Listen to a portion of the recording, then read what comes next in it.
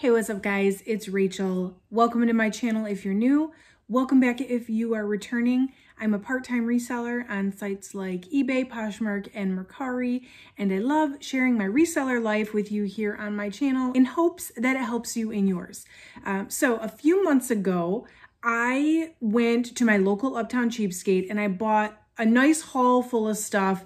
They finally had a sale, or actually, I think I had a coupon. And so I paid up for some stuff that I wouldn't ordinarily pay that much for, especially when I go thrifting. And I wanted to give you guys a 90-day update on what sold out of that haul. If this sounds interesting to you, please subscribe to my channel. I post videos a few times a week of tips and tricks and brands I pick up, thrift hauls, unboxing videos, just things that work for me in my reseller life.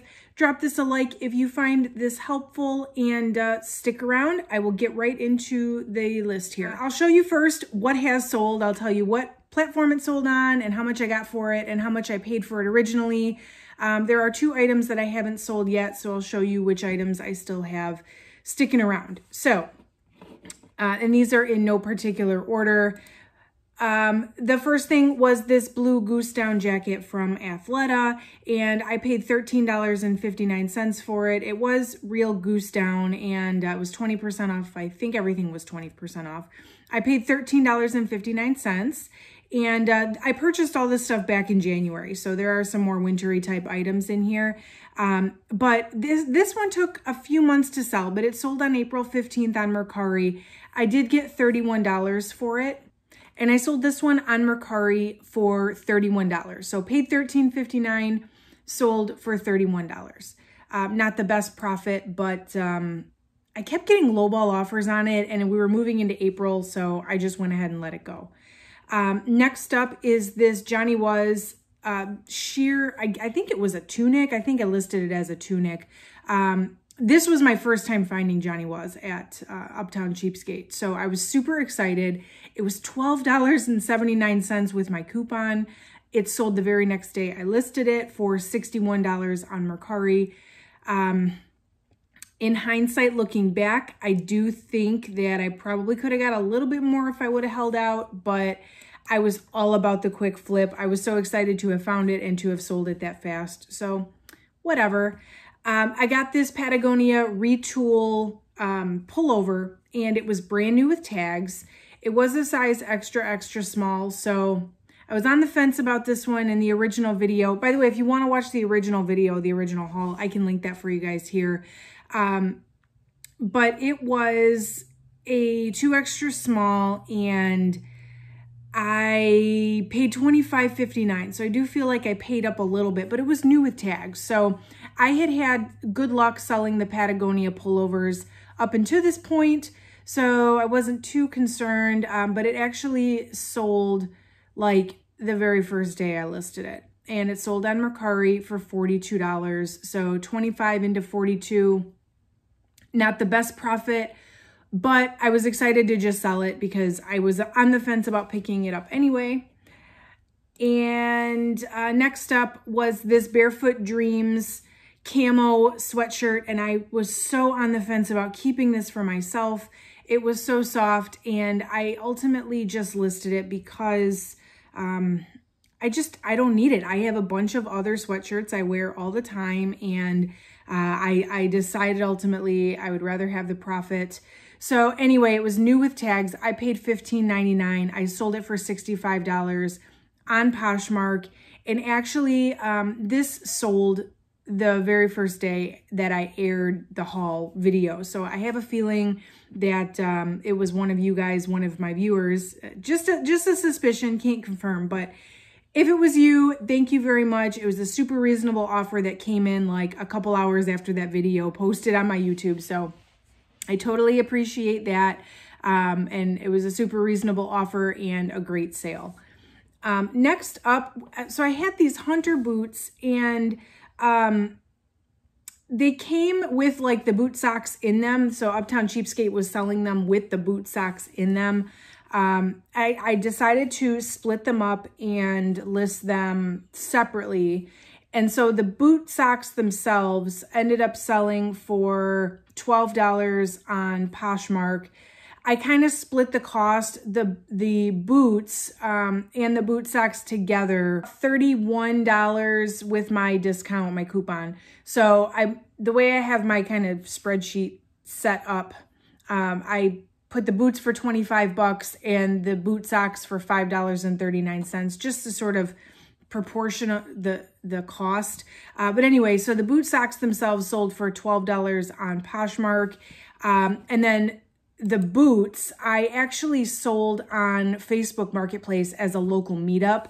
I had them listed on all my platforms for a while, and I just, you know, I don't like doing meetups. I don't do meetups often, but I was, you know, it was right before we moved and I was kind of unloading some other stuff anyway. And I figured I would just post them locally because they were just so heavy. And I think that's why they weren't selling, because even on Poshmark, I probably would have had to pay for an extra label. I mean, those things were pretty heavy. So I ended up posting them for local pickup, and I met up with somebody and sold them for $50 cash. So not complaining there. So $62 for both out of 30. So I doubled my money on those.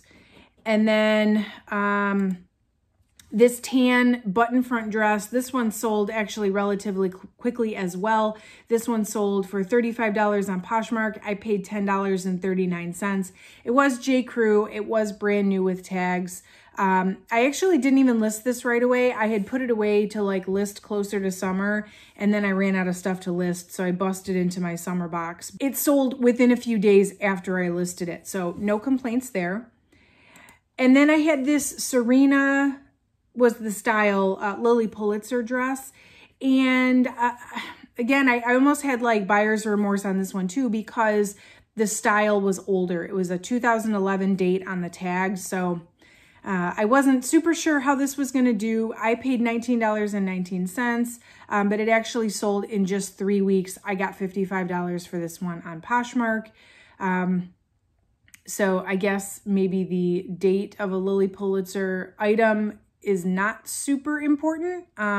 It's more about style and size and color. And the fact that this one was brand new with tags definitely helped me out a lot. And actually, the last thing that sold was this open front gray cardigan from Millie. And I was kind of hoping that this one I would be able to find a stock photo, because, you know, it's Millie, it's a designer, but I found nothing. So I was not super happy with the photographs I took. But this one I originally picked up because Millie doesn't do great for me, but I picked it up because it was a lambskin on the pocket. So it was wool with lambskin pockets, and I felt that good quality of material was worth giving a try. I'm glad I did. I paid $13.59 for it, and it sold within just a couple of days for $31 on Poshmark. I think I listed it for $35 based on comps, and then I sent a 10% off offer, and it was accepted. So that was a really quick profit, actually, despite my doubts on that one. So I'm glad that I picked it up. From this haul, I actually have 2 pieces that have not sold yet. One, I'm kind of not surprised. The other one, I'm very surprised. The one I'm not surprised about is this J. Crew maxi dress. I mean, it is coming into summer now, so I'm hoping it sells here soon, but it was a 2 extra small, and I think because of the size, it's kind of sitting a little bit. But I paid $10.39 for it. I did recently, within the past couple days, delist and relist it, so fingers crossed on this one. And then the other one that's really super surprising is the Lily Pulitzer ginger dress. So this one was a couple years old, but not as old as the first one. It was a much more current style, brand new with tags. And this one's kind of a bummer because I paid $39.99 for this one. It was priced at $49.99 in the store, and then I had 20% off, so it still cost me 40 bucks. It's had a lot of interest, a lot of likes. I've sent a lot of offers. I did delist and relist this like a week or so ago, and it got a lot more likes, and I've sent a lot more offers, and it's still just sitting. I don't know what it is. Maybe because it's a size 4. Maybe because I priced it up a little high because I paid more for it. I don't know. You guys will have to let me know in the comments what you think. Why is this dress still sitting here? How come nobody wants this Pretty Lily dress when they wanted all the other ones?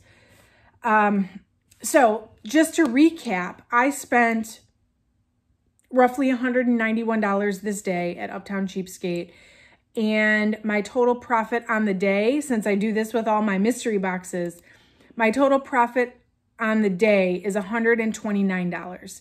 So I've doubled my money on this haul, and that's including the $50-ish I'm still in the hole for the items that haven't sold yet. So I would say overall, I'm happy with this. I have since done another big Uptown Cheapskate haul. They had an even better sale than this. So I'll link that video here if you want to watch it. That stuff I just listed though, like not more than a few weeks ago. I will do a 90-day update on that stuff though too. I do think the profit margins are going to be a little bit higher on those because I got the stuff at a little bit lower cost of goods. I do have enough points in my Uptown Cheapskate account to get another 20% off next time I go. I was trying to give it a couple weeks since I kind of looked through everything recently, and I'll go in there again and try to get another good haul out of that. So stay tuned. Again, make sure you're subscribed. Let me know in the comments too if there's any items that surprised you that I sold, or the amount I got for it. If they're surprising to you, let me know your thoughts. I'm interested to know what you guys think if you sold stuff like this before. Otherwise, that is it for today's video, guys. Thank you guys so much for watching, and I will catch you in the next one.